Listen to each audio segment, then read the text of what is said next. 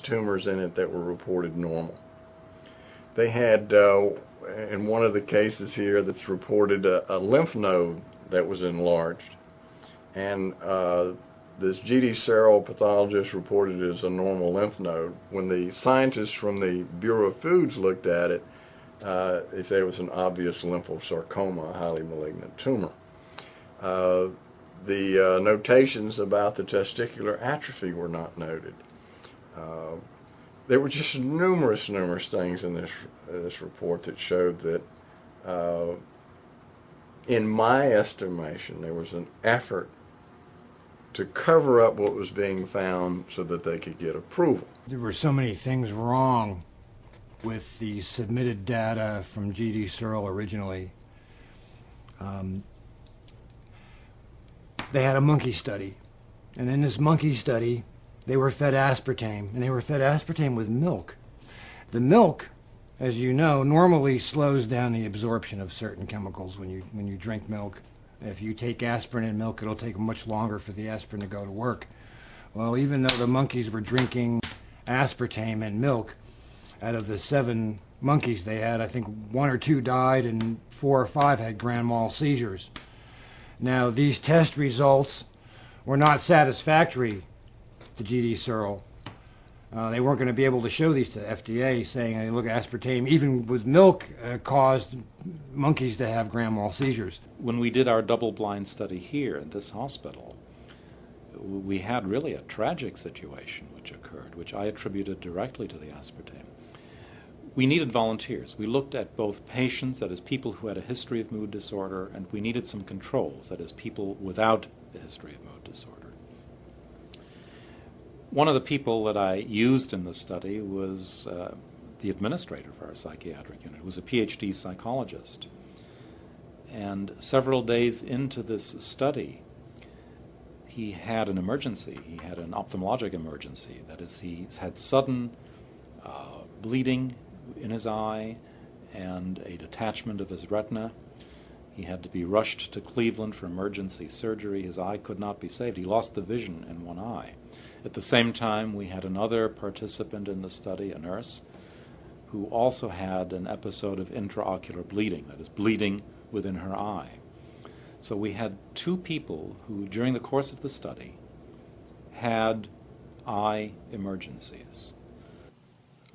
The bottom line was, here is the most tested product, additive in history, an additive. Now, additive's important because aspartame was approved as a GRAS, G-R-A-S, I mean, it's generally recognized as safe product. In which case, unlike drugs, if people have reactions to it, it does not have to be reported to the FDA. And what I found was really quite frightening, and that was that, yes, there were many studies in the literature which did attest to aspartame safety, but they were essentially all funded by the industry, either the NutraSweet industry or the diet soft drink industry. These were the individuals who sponsored, paid for the studies. There were independent studies, but virtually all of the independent studies, that is, studies which were not funded by the industry, virtually all of them did identify one type of problem or another with aspartame. And so they got the test results they wanted by manipulating the method. This is not to say that aspartame was safe or that aspartame does not induce seizures, because it does. It's just to show you that the scientific data nowadays is unreliable.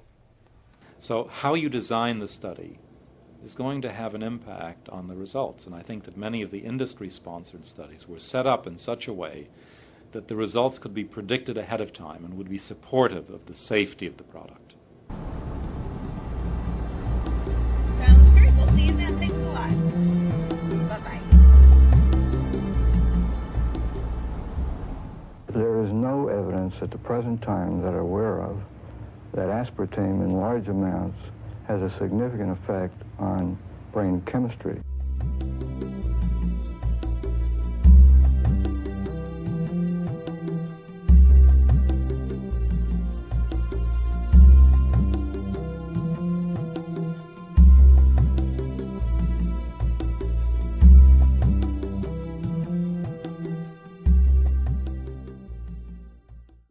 Can we go through what exactly an excitotoxin is?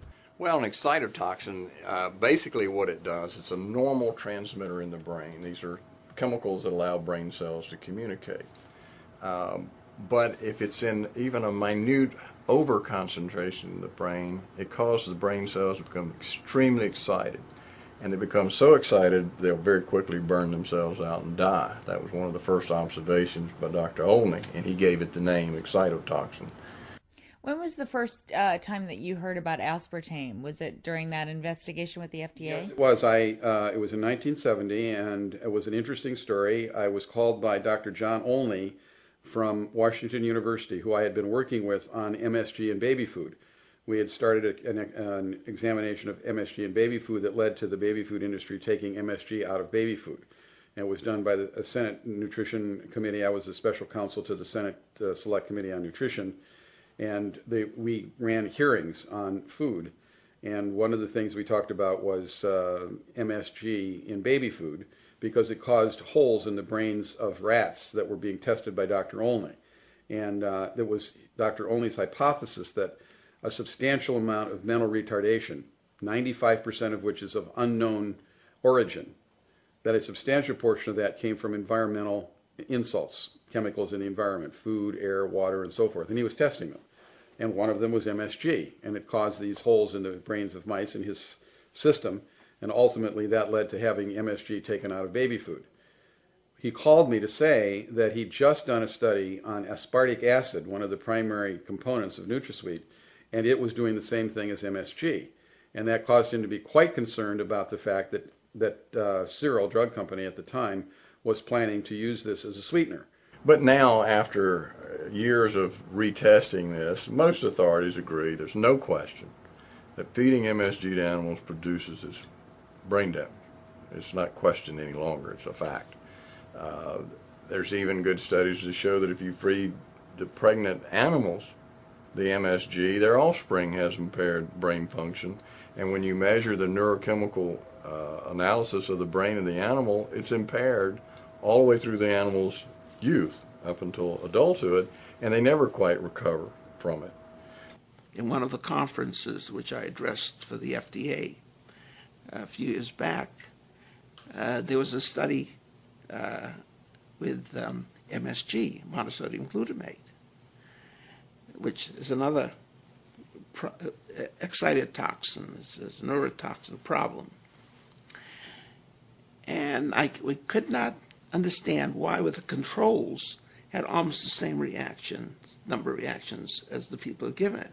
But it turned out that one of the presumably inert components in these capsules of products with MSG contained aspartame.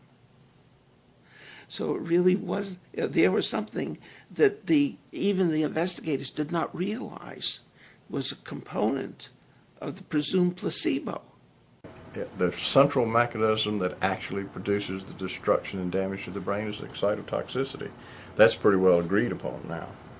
The frightening thing is that we're adding tons of these excitotoxins to our food, either in the form of MSG or part of the aspartame molecule, which is aspartic acid, which is an excitotoxin. Can we talk about the blood-brain barrier and how it breaks down? Like hypoglycemia can be an example of that, and how excitotoxins can pass through that on occasion. Yeah, the blood-brain barrier is one of the big defenses that the industry always gives. They say, well, these things can't get through the blood-brain barrier. I did rather extensive research in this area, and what I discovered was that there are numerous conditions that we're all subjected to that cause a breakdown of the normal blood-brain barrier. Number one is aging. As we age, our blood-brain barrier begins to deteriorate. It becomes porous, so that anything we eat will pass through the blood into the brain. Alzheimer's disease, Parkinson's disease, all of these diseases are associated with a breakdown of the blood-brain barrier. Strokes, even silent strokes, produce a breakdown of the blood-brain barrier. Exposure to certain pesticides